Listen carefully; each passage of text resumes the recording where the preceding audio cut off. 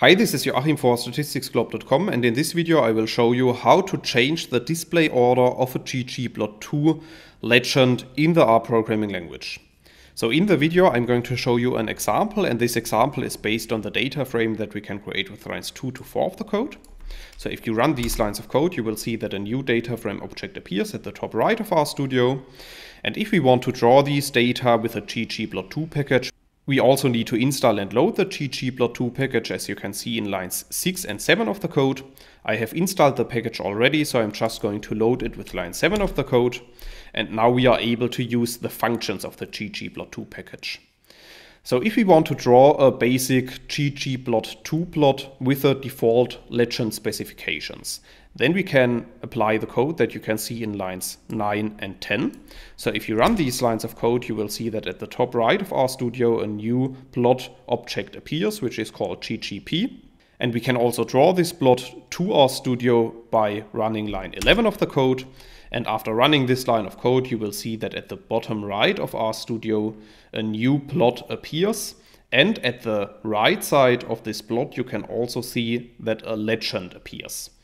And as you can see, this legend is ordered alphabetically. So the first legend element is the legend element A, the second legend element is the element B, and so on. So let's assume that we want to change the display order of this legend. Then we have to modify our input data frame.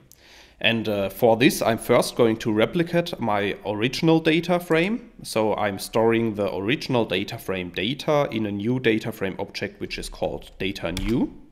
So after running line 13 of the code, you will see that a new data frame object appears at the top right, which is called data new. And then I'm modifying the grouping variable of our data frame by using the factor function. So within the factor function, I'm first specifying the name of our factor variable. So in this case, our factor variable or our grouping variable is called group. And then I'm using the levels argument to specify the order of our factor levels.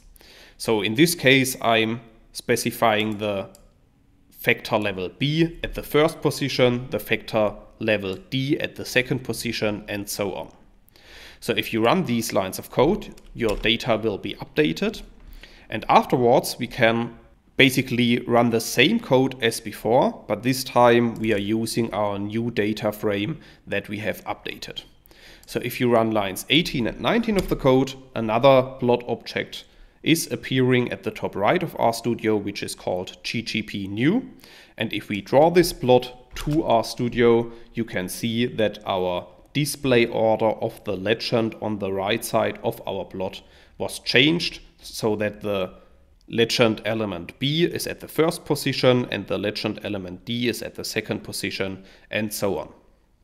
So in this video you have learned how to change the display order of a ggplot legend in the R programming language.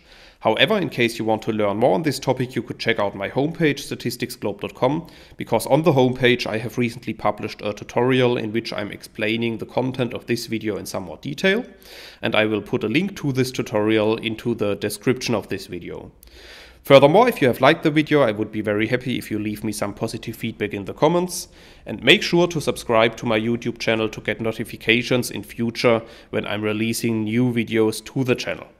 That's it for this video. Thanks a lot. See you next time.